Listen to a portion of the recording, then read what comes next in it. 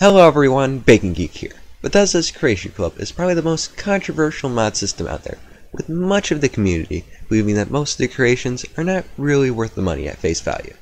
Well, Bethesda has heard our complaints and has offered multiple sales on their creations. The community still doesn't seem to be convinced. Being a fan of the Creation Club, I have decided to share my opinions of these mods in this series of creation reviews. Let's get started.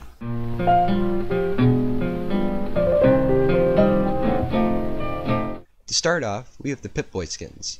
They are normally available on the Creation Club for 50 credits each, although it isn't uncommon to see them for free. After installing, you can apply the skins to your Pip-Boy at any armor workbench, with the option of Chrome, Desert Camo, my personal favorite Onyx, Swamp Camo, White, and the recently released Aquatic Camo. Personally, I would only recommend getting the Pip-Boy skins when they're free on the Creation Club. Bethesda puts them on sale so frequently that if you're planning to get every single Pip-Boy skin, it'd probably be better just to save those 300 credits for something useful like horsepower armor.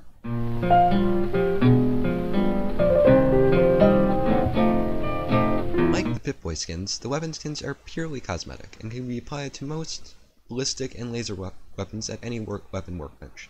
The 10 skins are available for 100 credits each, or 75 credits each if purchasing a bundle. The first bundle contains skins based on the Hot Rodder magazines. The second bundle contains skins based on the 4 main factions of Fallout 4. And the third bundle contains skins based on some secondary factions from both pre-war and post-war Commonwealth. If you do plan to get these for your game, I highly recommend that you get them either in a bundle or if they're on sale individually. With over 10 different skins available for over 10 different weapon types, I consider it well worth the investment to personalize some of your favorite weapons.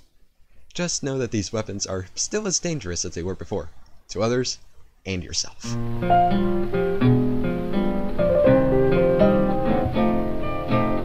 Now, unlike the Pip-Boy and weapon skins, the new power armor paint jobs actually have a use other than being cool to look at. Running at 100 credits a pop, the chrome plating mod adds 60 energy resistance to each piece. The Desert and Swamp Camo increases stealth when fully applied. The Onyx paint increases stealth in dark areas when fully applied. The new Aquatic Camo increases detection when fully applied. And the White paint job increases intelligence by 1 point when fully applied. To be honest, I don't really use these a whole lot, as most of the Creation Club paints are similar to the ones that already exist in-game, or I don't really have a use for them. The White paint mod is essentially the same as the Institute paint, except it's for all power armors instead of just the X01. The Camo and Onyx paints definitely have roleplay value, but generally aren't very useful as you don't go sneaking around in giant metal armor that often.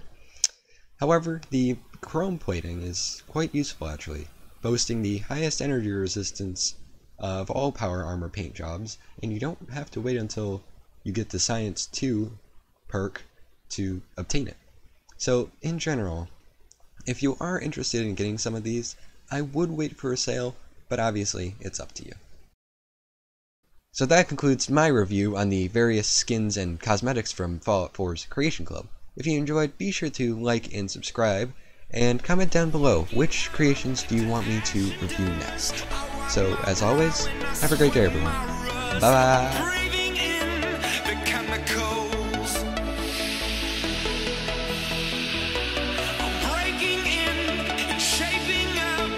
Checking out